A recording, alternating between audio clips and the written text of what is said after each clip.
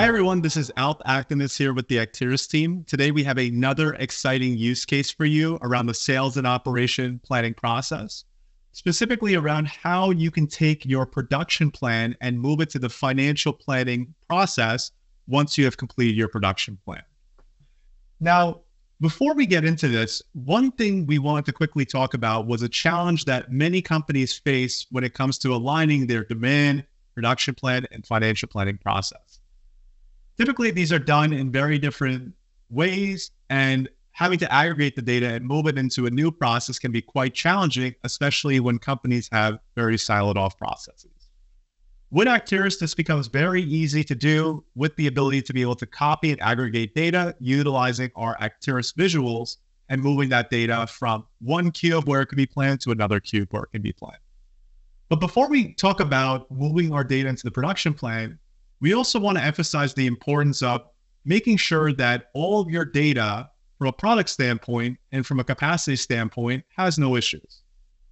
We can see here that for the production planning status, we can see that there's a few products right here that have capacities in certain weeks that are exceeded by the supply replenishment requirements in that given week.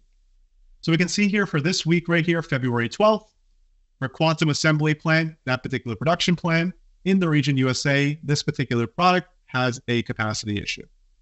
So what we can do before we go ahead and kick off the process to move all of our production planning data to the financial planning data set, we can go ahead and drill into this particular product and the other ones to go ahead and make these adjustments.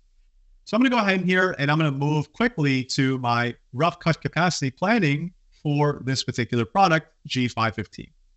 And we can see here that we have a few products where the supply replenishment is being exceeded. So what we have the ability to do is we have the ability to edit these particular values and make adjustments accordingly. So we can see right here that we have a total of, if we multi-select, 2,700 quantity in given weeks for this particular production plan that need to be moved appropriately so that we can meet this particular supply replenishment while not exceeding our capacity production plans. We can see that a few of our other production plans aren't being utilized, so we can actually start to move our data over there so that we can actually utilize it. So what I'm going to go ahead and do right here is I'm going to go ahead and click off of these values right here. And I'm going to first start by moving the quantities for this given value in between these production plans. So I'm going to go ahead and adjust this to 400 to ensure that we're able to reduce the quantity, but still produce the same quantity, but in different plans. And work with my teams accordingly to ensure that that product is moved to the appropriate area for the demand. Next thing I'll do is I'll work on the next two set of weeks where we're having this issue. So we see here that the next week is March 11th. So I can go ahead and use that multi-select feature, and then selecting these 2 weeks right here for the supply replenishment, I can change my values to 450, splitting the value up, while still keeping the same total.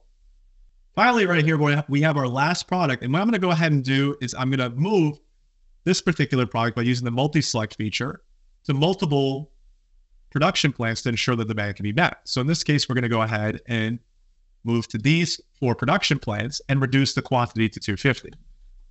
Hitting save right here, we can now see that our alert button has went away and we are now all good with this particular product. All of our production plan capacity is in line and we're going to be able to produce this particular product for the demand that's coming up. Heading back to our RCCP plan submission page, we can see that the product is no longer showing us an error, and we can continue to do this for the remaining products before going ahead and checking off this button here to start to move our production plan data to the financial planning queue to begin the financial planning process. And just like that, your managers as well as peers can concurrently come in here and edit these products to ensure capacities are being met, to ensure that everything is in line to meet the demand plan from a production standpoint before moving over to the financial plan. So I hope you enjoyed this use case right here. Thank you, and this is Alp Akdeniz with the Acterys team signing out.